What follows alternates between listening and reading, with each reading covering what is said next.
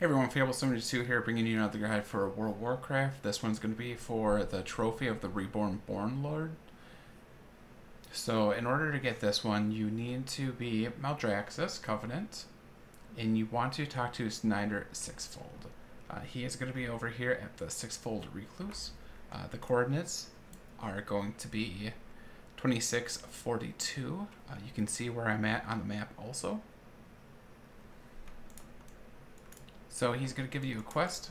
Accept the quest. It's called Any Matter Animator. It's now going to give you a object called the Any Matter Orb. I just kind of put it over here on my bars just so it's easy to use.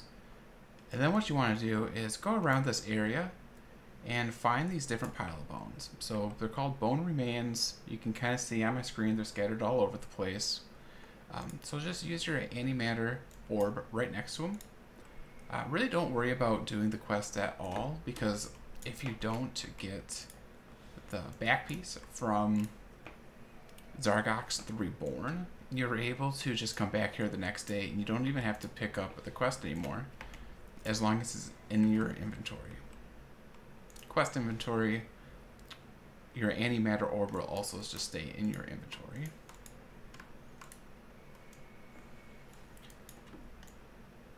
So the goal of what you're doing is to get a pile of bones to show up here at the very top.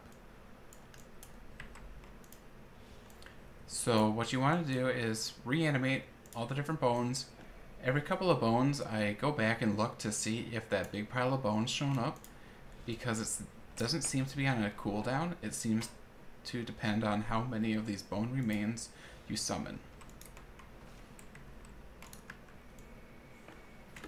So, you know, just do a couple, now it's up.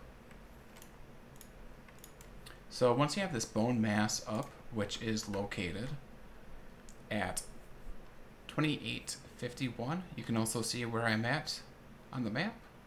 Just a little bit south of where the Sixfold Recluse is, where we got the quest. Use your Any Matter Orb on this. It's going to summon Zargox. He'll say you summoned him too early. Just kill him. And then there you go. There's a chance at having the trophy of the Reborn Bonelord drop from him. And then after this, I'll show the video of where I actually did receive it about 5 minutes before. So it doesn't really have a huge spawn time as long as you reanimate those bones. Yeah, so thankfully it doesn't take too long.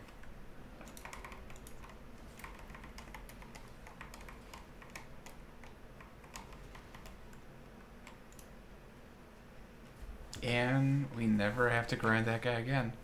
We got the back cosmetic from him.